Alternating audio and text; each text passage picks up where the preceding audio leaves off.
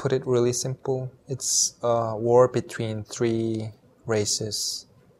The Helios, Asmodeans, and Balar. The first two are PC races, and the third are an NPC race. First, there was a really omnipotent god named Aion who created his race of servitors, which were the Balar, but they were very powerful, but they kind of have independent will, and in the end they didn't really obey Aion's wishes, and they kind of rebelled to Aion, and so Aion made a new race, which were the Devas. And this time, though they were less powerful individually than the Balar, the Aion gave them a sense of loyalty and worship towards himself, so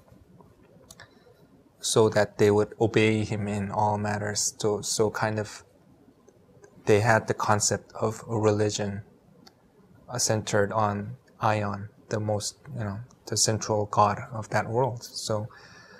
So in the past, the Devas fought with the Balar, and they expelled them from the main part of the world into the kind of other dimensional planes. So the Balars were kind of exiled from the world, and for a time it was very peaceful for the Devas, but then the Devas kind of split into two factions. The reason that they split into two factions was their attitude toward the Balar. One wanted to kind of stop the war, eternal war, and kind of try to make peace, but one side wanted to, fight till the end. So that's kind of why they split apart. There was an event it was kind of like a peace offering of the Balar, and they wanted to have a peace treaty, but there was, I won't go into too many details, but there was a betrayal, and the Balar attacked the Tower of Eternity, and it split in two. So it was kind of a big catastrophe, big destruction of the world, and the tower split into two pieces. So now the world of Aion is kind of divided in two halves, and the tower itself is split in half, and one half is on the top side and one half is on the lower side. And so the Helios live on the lower side, and the Asmodeans live on the upper side. And now, because of that split of factions, they have become bitter enemies. They blame each other for the splitting of the world, and they believe that in order to survive, they must eliminate their opposing faction.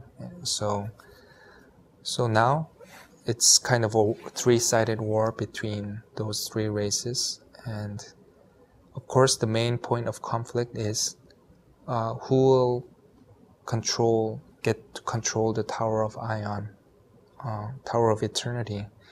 And the communication between the all-powerful Aion and the Devas have kind of been cut off, and no one's really sure what happened to Aion.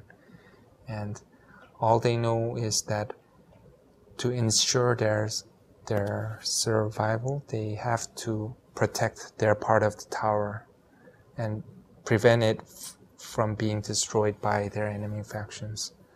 So that's kind of the overall setting. It's sometimes we call it kind of like story of three kingdoms, the Asian Chinese epic. So it's kind of like it's an all-out war, but also it's kind of like diplomacy and backstabbing and intrigue stuff happening between these three races, and they're always kind of looking behind their back.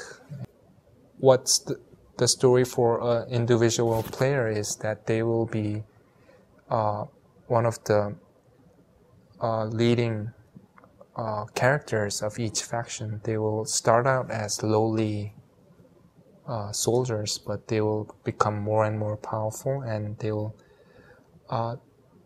realize their potential to become really godlike beings, and eventually they will become the generals of the army that fights in this three-sided war.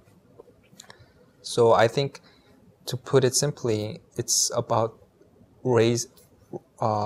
rising in ranks within in your nation's army to become a very distinguished military, hero within that world.